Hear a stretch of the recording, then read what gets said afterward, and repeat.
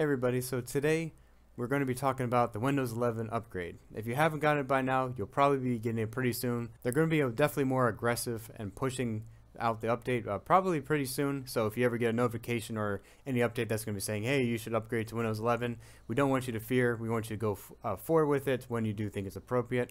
We always like to stay away a little bit from the newest update always for a few months just to make sure there's no problems with drivers, especially on laptops, and also just for them to fix out any type of bugs. The upgrade, obviously you see that's going to check for updates, and you want to just walk through the steps there, let it do it. If you want to do a clean install, you can also do that as well with this, because what it's going to ask you if you want to keep your apps or not. For most people, if you're going to be doing an upgrade, you probably want to at least keep everything that you have there, so definitely make sure you keep that. When you get through all of that, you're going to be going through the upgrade. It does updates, and you're going to be welcome with the Windows 11 setup screen. So what you want to do from here, you obviously just want to go through some of the steps, and we are stopped at this one step, and it's going to be telling you that you need a Microsoft account. And if you look at this way, we try to show you that there isn't really a way to work around it, at least through clicking and through showing different options here. They usually should allow you to access through like a local account. We did make a similar video on Windows 10 Pro does allow you just to bypass this. You can just make a local account, no problem. When Windows 10 Home, you would have to disconnect the internet to get that to work. So if you haven't guessed it already and why we're making this video, that's what you have to do in this case, because it's going to it's going to always ask you, it's going to prompt you for your Microsoft account, and it's always going to prompt you for either making one or setting up one, even though you probably didn't have one already. If you already have a Microsoft account, you probably don't need to really watch this video, and you probably don't care about this video at all, so you can kind of skip that. You can log in with your credentials and do the same thing. If you didn't have a Microsoft account and you just kind of want to stay away from that, you just want to install Windows 11 and use your local account, we do have some workarounds. If you have a laptop here, we're going to be showing more of a laptop example. This is a 10th gen Intel processor, so it's a pretty new laptop still that I was making this video, and there's a few options you can go here. So you see that there's really no way to work around this as of just clicking around. So what we need to do is we need to disconnect the internet. Obviously, we're not going to recommend pulling out the Wi-Fi card in your laptop if you have it. We don't want to recommend that because we don't want you guys to open laptops and potentially damage other things. All you have to do if you have a laptop, especially with airplane mode, or you have the little airplane symbol at the top, you can use one of the function keys and hit it, or you can just normally hit the normal key on the keyboard, and you'll see that little notification in the top left icon most of the time. I don't know if it will come up every single time you hit it. It still might be enabled. You can go ahead and check it out and see if it is. If it is, you'll know you can just hit the back button on the setup, and then it will immediately try to go forward again, and you'll see that it will just bypass the Microsoft login there.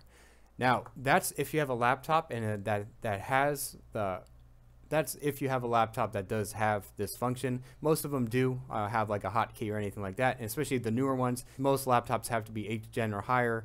You probably have a hotkey on that, so this would be easy way to bypass this. Now, if you don't have it, or if you have a desktop and you don't want to remove anything, or you don't have an Ethernet cable to just pop out or remove, you can also do that too. Just remove the Ethernet cable if that's your main way of internet, if you don't have any Wi-Fi card. You can actually go through this, there's a command line function, and it's pretty easy to bring it up and actually to type it. We're also going to leave this whole command in the description, so you can just copy and paste it, or it would be kind of weird to copy and paste as you're setting up, but you can at least just copy it. We'll definitely leave it there so it's easier to read for you guys. You want to press Shift and then F10, and what that's going to do is you're going to see the command prompt come up, and you want to type this. I'll post this in the link in the description, so don't worry. It'll be taskkill. Make sure you have 2 Ks there, and then you would do a space /F space /I and capital M, and then it would be OOBE networkconnectionflow.exe.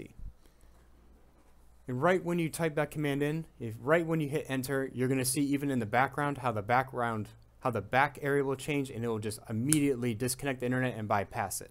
So you'll see that go by, and then you can just close the command, and then you can continue with your Windows installation. This isn't going to affect your internet connection in any way, because when you do load to Windows 10, once you get through all the updates and everything, once you get through the whole setup and then you load Windows 11, it's going to go, you can go check it out. You can just go ahead and reconnect to the internet. It's not like disabling a driver or totally removing it so you don't get it back. You're going to have any troubles after that. It's just cutting it off for this main setup here. So once you do that, you're all good to go, and then you can actually just use Windows 11. So anyways, guys, I hope you guys found this video very informative. Please leave a like if you did. Please subscribe for more content. If you want to see if your laptop or computer is going to be Windows 11 ready, we talk about different requirements that you do need for the Windows 11 upgrade. Go ahead and check out those other videos. We also do lots of repairs, and we talk anything that's informative. We like to talk about any OS issues or anything that we find that may be useful to you guys that we see in a tech shop. So if you're interested in that, subscribe for more. And I hope you guys enjoyed watching, found this video informative, and see you in the next one. Bye.